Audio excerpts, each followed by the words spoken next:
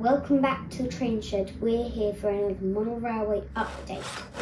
Simon's Train Adventures!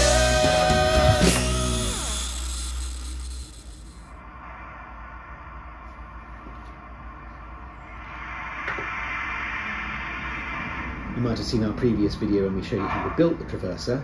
We found an operation that's been a little bit unreliable in a few respects. And these are some of the things we've done to improve its reliability. First thing you might notice if you've seen the previous video is that it now has only 5 roads. We found we couldn't get our hands in between the tracks, so we've consolidated it down to 5, which makes it much easier to use in operation. The second thing you might notice is these very large copper plates on the end of each track, coupled with this extra piece of wood down here, which will work together. We found that when the temperature and humidity changed, this piece of ply tended to change shape a little bit, and it made it very hard to line the tracks up with the escape road. So this piece just keeps it much straighter, and the copper plates each have 4 little screws in the top which are adjustable, so these aren't glued down, and you've got some height adjustment on each of the ends of those roads. And that coupled with, I'll just move the camera so you can see, a much larger copper plate here as well with 2 screws in it, so you can fine-tune the ends of each of those roads to make sure they line up really well, which has helped to minimise derailments when running on and off the Traverser. The final modification is an electronic one. We mentioned in the previous video that all the roads were live all the time, and there was a danger of trains running off the end, just falling onto the floor. Bad news. We've worked out a way to isolate each track when they're not connected to the escape road, and that's using this bolt as a switch. So these holes, which are strategically drilled into the strengthening board underneath, don't just help you get the Traverser lined up in exactly the right place, but they also complete the electrical connection. There's a small spring in each one and a wire connected to the bolt here. So the right-hand rail of each of the tracks is connected to a bus, but the left-hand rail is switched through this bolt. When you connect it, it then makes this rail here go live so that that train is live. I'll just get the camera in a bit closer and then I'll run that train off so you can see it in action.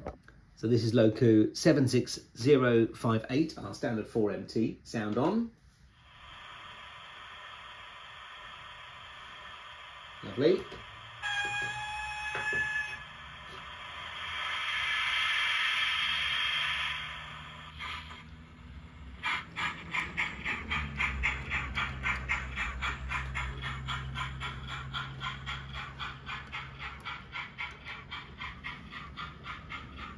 Okay, we're going to select the middle road, which has got King George I on it. Provide the electrical connection, switch on the sound. That's good, that shows it's all connected up right. And away she goes.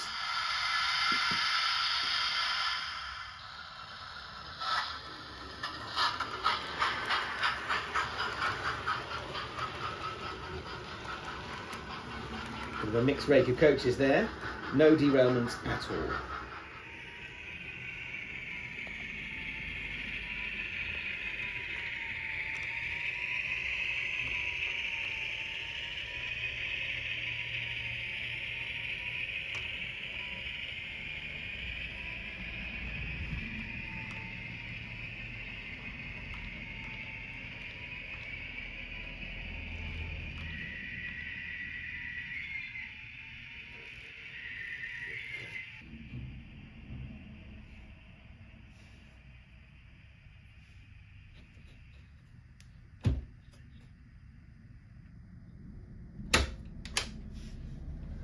And there you have it.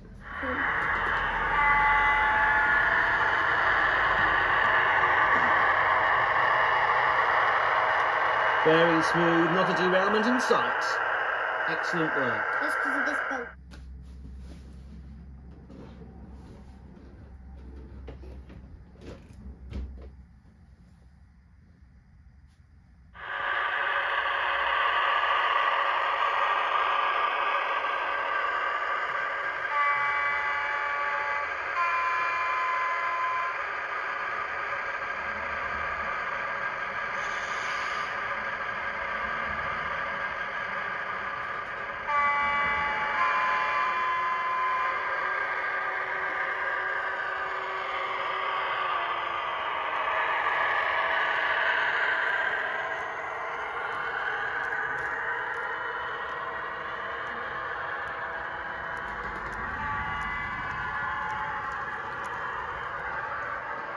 It doesn't get much better than that.